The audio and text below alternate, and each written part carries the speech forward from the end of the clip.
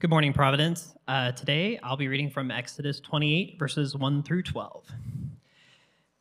Then bring near to you Aaron, your brother and his sons with him from among the people of Israel to serve me as priests. Aaron's sons, Nadab, Abu, Eleazar, and Ithamar, and you shall make me holy garments for Aaron, your brother, for glory and for beauty. You shall speak to all the skillful, whom I have filled with the spirit of skill, that they make Aaron's garments to consecrate him for my priesthood. There are the garments that they shall make: a breastplate, an ephod, a robe, a coat of checkered work, a turban, and a sash. They shall make holy garments for Aaron your brother and his sons to serve me as priests.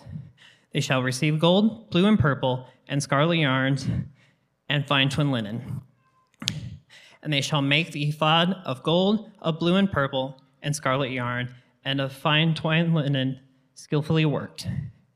It shall have 2 shoulder pieces attached to its 2 edges, so that it may be joined together, and the skillful woven band on it shall be made like it, and be of one piece with it, of gold, blue, and purple and scarlet yarns, and of fine twin linen.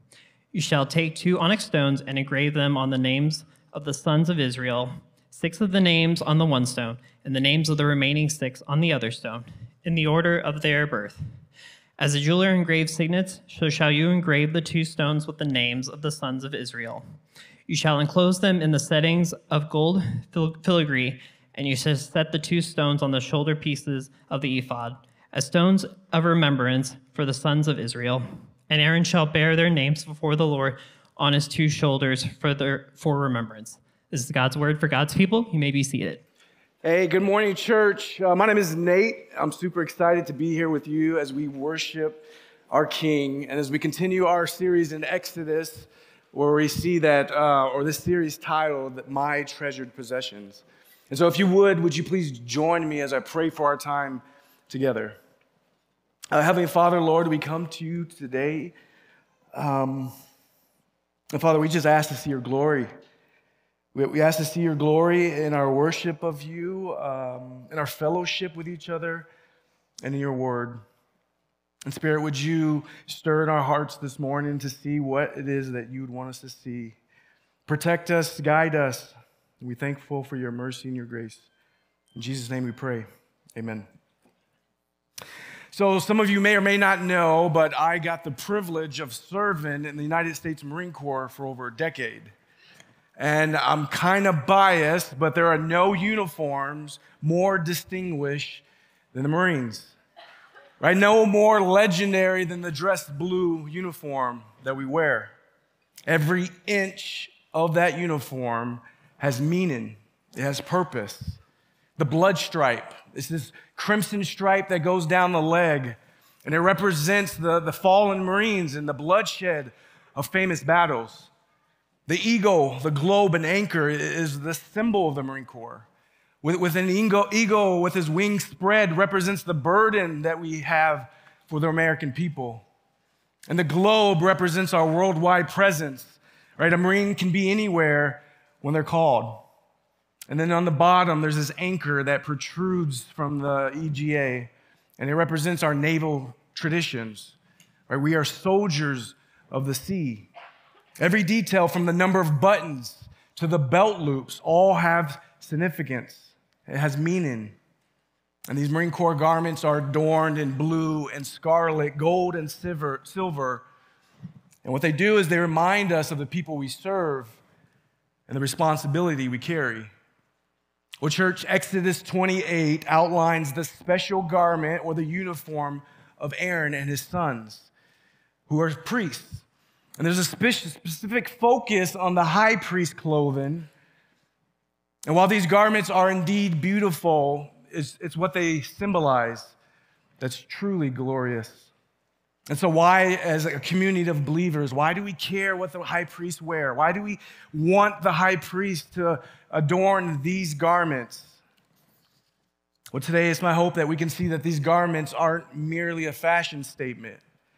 Right? God isn't an almighty wardrobe designer or cosmic personal stylist, but we serve a God who is holy, And his holiness is reflected in the design and the purpose of these garments. Right? These garments, in this deepest sense, represent the intercessory work of the high priest on behalf of God's people. And because we are unable to enter into God's presence ourselves, we need someone. We need a high priest to intercede for us. And these garments represent that work. And so this morning, we're going to examine intercession in three parts. First, we're going to see intercession for remembrance or prayer. Think of prayer when we see that word remembrance. Secondly, intercession for judgment or guidance or God's will for the people. And thirdly, we're going to see intercession for guilt.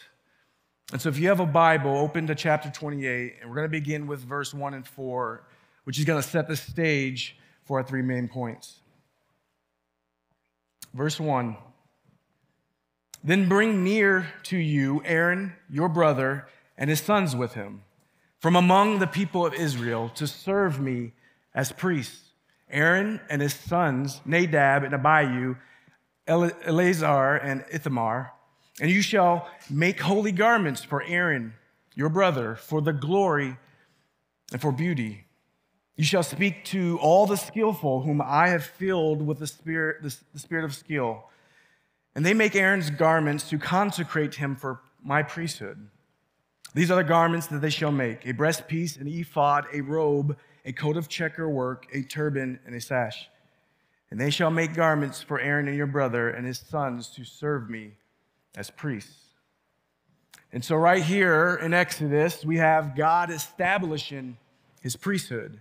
Right? These men are charged with the responsibility to serve in and around God's dwelling place, the tabernacle. With the high priest as the leader of this priesthood, he acts as the mediator for the people. And so if you recall, a common theme or a reoccurring theme in Exodus is that God is holy, that we are sinful, and that we cannot approach him directly. Right? There must be a go-between, a mediator, right? Someone to communicate between the two parties. And the high priest, he stands in that gap. And so unique is this position before God and before the people. So distinct is his duties. An entire chapter is dedicated to the wardrobe of the high priest. And verse 2 tells us their purpose. Right? They're to be made for glory and for beauty. And so these garments represent, they create a visual representation of the holiness of God expressed through the duties of the high priest. And so I vividly remember my first interaction with a Marine. Right? He stood tall in his uniform with his shoulders back. He wore this midnight blue top lined with gold and blue, and on the shoulders was this ornamental piece with the eagle globe and the anchor. Right? There was this aura about him. And his uniform captured everyone's attention. In a deep sense, this is what we see with the high priest. This is what people would have seen and saw as they recognized that these garments separated him. They set him apart. They made him unique, that he represented something far greater than himself. And what makes these garments truly special, right, isn't the color, it isn't the shininess, it's what they mean. It's what they convey. Right? These are garments of intercession. And so let's examine the shoulder piece for our first point. Intercession of remembrance. Read with me verse 9 through 12. You shall take 2 onyx stones and engrave on them the names of the sons of Israel, 6 of their names on one stone, and the names of the remaining 6 on the other stone, and in order of their birth. As a jeweler engraves signets, so shall you engrave the 2 stones with the names of the sons of Israel. You shall enclose them in settings of gold filigree, and you shall set the 2 stones on the shoulder piece of the ephod as stones of remembrance for the sons of Israel. And Aaron shall bear their names before the Lord on his 2 shoulders for remembrance. And so as our high priest enters into the work of the Lord, there's 2 stones on each shoulder with the 12 tribes of Israel as he carries them in before the Lord. Right? These precious stones signify how important God's people are to him, how valuable they are. Right? These aren't just river rock pebbles, but these are precious, engraved, gold-encased stones that are treasured and valuable. And so my kids sometimes will climb on my back and inevitably make their ways to my shoulders. And often the other kid sees and wants to join in with dad. And so I shift my daughter to my left shoulder and I'm leaning back as Max crawls up. And now I have both of my kids on my shoulders. Not sure how much longer I can do that with a 6 and 7-year-old. But it's beautiful. I get to carry these precious souls that God has entrusted to me. And this is the role of the high priest. Right? For the people, he carries their concerns before the Lord. And that term remembrance is often associated with prayer. And so it might sound odd for us that God has to be reminded, but all it means is that the priest is bearing the burdens, the concerns of the people before a holy God. He's bringing to remembrance God's people. He bears them. And whatever it is that they're seeking for, they may be asking for provision, they may be seeking for justice. The high priest brings those needs before the Lord in prayer. And God is setting up his priestly system, right? Because of man's sin, they cannot have access to God. And likewise, for us today, we don't get to enter into God's presence because of sin. But because of that, God sent an even greater high priest. Church, we have a high priest who intercedes in Jesus. Our high priest, Jesus, is praying for us in heaven, presenting our needs and our trials and our difficulties before the Father. And these stones symbolically represent the people of God. And church, they should teach us of where they're actually placed, on the shoulders of the high priest. Recorded in the Gospel of Luke, Jesus is dining with tax collectors and sinners, and then a bunch of religious people come in and they begin to grumble. And so Jesus tells us a story, a parable of the lost sheep. And so I'm just going to summarize it for us, but Jesus says that when he finds his lost sheep, he picks them up, he puts them on his shoulders, and he and all of heaven rejoices as he brings them into the fold of God. If you're a Christian in the room, remember that you were that lost sheep, hopeless until Jesus found you. He put you on his shoulders, and he rejoices. And church, this isn't just a one-time event. Yes, when God gets a hold of you, that happens once. But Jesus, the good shepherd, our high priest, is always interceding for us. It doesn't stop. But how easy do we forget in our struggles, we often overlook his strength. Right? We fail to rest in his power. We forget to lean on the shoulders of the great high priest. All of our guilt, all of our stress and distress and failures and fears and anxieties, Jesus is saying, place them on my shoulders. Bring that hurt to me. Bring that guilt to me and that shame. And church, I know that some of you are struggling. Right? I've seen the tears and I've seen the pain. But Jesus wants us to offload those to the high priest, so that he can bring them to remembrance before the Father. Financial challenges, sin struggles, relational strains, right? These are all real. Jesus wants us to give them over to him. I'm reminded of Psalm 68, verse 19, when it says, "Blessed be the Lord, who daily bears us up." God is our salvation, church. Where God remembers his precious stones, his precious sons and daughters, as Jesus carries us before him. And so because of this, we can be confident in resting our struggles and our anxieties on his shoulders because of the next part, because of the next piece of the garment, the breastplate of judgment. He carries our concerns. He holds us close to his heart. Point number 2, there's intercession for judgment. Read with me verse 29 through 30. So Aaron shall bear the names of the son of Israel in the breastpiece of judgment on his heart. And when he goes into the holy place to bring them to regular remembrance before the Lord.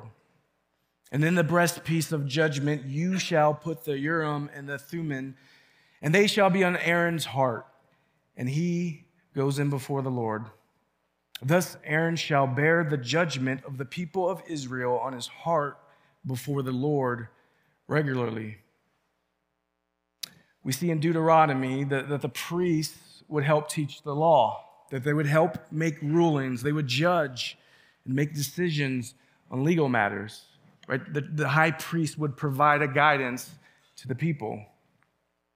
And this form of intercession, for the people, it often came by way of the priest entering into the presence of God, seeking his blessings, using this Urim and Thummim to receive divine guidance. And the Bible isn't super clear on these two objects that were placed in the breastplate. However, we see in Ezariah and 1 Samuel that these objects were used to make some sorts of judgment or ruling for the people. It would help the high priest guide his people. And the high priest used this to discern the will of God in certain situations. And although the Bible isn't super clear, what we do know is that the high priest was critical, right? He was important to the people in providing guidance. And with the names of the tribes of Israel engraved on these precious stones over the heart of the high priest, he would go before the Lord and seek his presence, seek God's judgment on the situation of the people. And so there was times in my military career where I had to stand in front of the commander with another Marine. And often there's only two reasons for that. Either he did something really, really good, or he did something really, really bad. We actually had special uniforms for those moments of judgment. And in those scenarios, the commander, he was the judge and the jury. What he said went because of his authority. And those rulings could range from community service to the forfeiture of pay to even jail time. And every time I put on that uniform in those situations, there was a weight. There was a heaviness.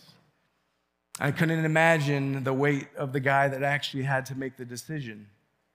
Even more so, can you imagine the weight, the spiritual and emotional weight of the high priest as he puts on these garments, knowing that he's going to make judgment and he's going to give the will of God to the people. God commands him to carry the people, the burdens of the people near his heart. Right? He's not to be a judge who's apathetic or distant, but a judge who keeps his people close, who provides guidance in the most just way. And for me, church, this brings great comfort that as we approach God in our prayer, knowing that Jesus, our high priest, intercedes, that he's praying on our behalf, and that he will provide his will for our life. We no longer need Urim or the Thummim or an earthly high priest to discern God's will for us. We have Jesus. We have his Holy Spirit. We have his word. And together in prayer and counsel with other godly men and women, God will reveal his will for us. He will reveal his will for us. And so we are able to approach God through our high great priest, and we can have confidence in his guidance and that his ruling is trustworthy. The high priest not only plays a critical role in intercession and delivering God's judgment for the people, he also plays a responsibility in cleansing the sacrifices offered by the people. And so next we're going to look at the garments of intercession, the intercession for guilt. These are garments as intercessions for guilt. Read with me verse 36 through 38. You shall make a plate of pure gold and engrave on it, like the engravings of the signet, holy to the Lord. And you shall fasten it to the turban by a cord of blue. It shall be on the front of the turban, and that shall be on Aaron's forehead. And Aaron shall bear any guilt from the holy things that the people of Israel consecrate as their holy gifts. It shall regularly be on his forehead, that they may be accepted before the Lord. And so at the center cap of the marine garment, there's that eagle, globe, and anchor that I spoke to you about. And in the mouth of the eagle, there's a banner. And inscribed on that banner is Semper Fidelis, always faithful. And it serves as a reminder of the commitment and sacrifice that we must make, as well as a charge of our responsibility. It reminds us of who we serve. And so whenever I put on that uniform, it brought to mind this duty and responsibility for the people. And as I've been reading Exodus 28 and going through the garments, I wondered myself, did the high priest have that similar sense of duty? As he put on these magnificent garments of intercession, I wonder what it brought to his mind and heart. Well, here we see added another piece to the glory and beautiful garments, the golden plate of the turban that reads, holy to the Lord. This is a charge from God to the high priest, an inscription that indicates first and foremost that that priest belongs to God, that he is his servant. And the high priest is therefore reminded every time he puts on those garments that God is holy, and therefore the priest must be holy. Verse 38 says that Aaron shall bear any guilt from the holy things that the people of Israel consecrate as their holy gifts. Right? You see, through Exodus and Leviticus, God gives instructions on how the people are to sacrifice. Right? Burnt offerings and grain offerings, and even a couple weeks, he took up an offering to make these garments. And when the people would bring them before the priest, if there was any fault, the priest would take away that guilt. And so if you belonged to Israel, you knew you could have confidence that you could offer up something to God. It wouldn't be perfect, but that high priest would wipe away any of that guilt. And even the holy things, included the offerings, are affected by sin, allowing the entire nation to transfer their guilt onto the high priest. And then the high priest can therefore transfer his holiness to the people. This favorable acceptance now occurs through Jesus, our high priest. Right? Our perfect high priest, our perfect sacrificial atonement. Jesus not only saves his followers, but he sanctifies them. He makes them holy. And the high priest made the offerings holy to the Lord. Jesus does the same for his people. But this is why it's so important that we have a high priest. This is why it's so important that we actually care about these garments. And as Scott mentioned last week about the altar, and we've been kind of hitting on throughout the altar, the tabernacle, these garments, right? They're just shadows of things to come. They're temporary. But Jesus ultimately finds the fulfillment in them. Right, all of these elements, including the high priest's office, is only temporary. Right, listen to Hebrews 7, verse 23 and 25. The former priests were many in number, but they were prevented by death from continuing in office. But he, Jesus, holds this priesthood permanently because he continues forever. Consequently, he is able to save to the uttermost those who draw near to God through him. And listen, since he always lives to make intercession for them. Providence, we are not waiting for another high priest. Right? Jesus holds the priesthood permanently. Right? And if you're curious about where Jesus is at and what is he doing, church, he is interceding for his people right now, and you can call on him at any time and any day.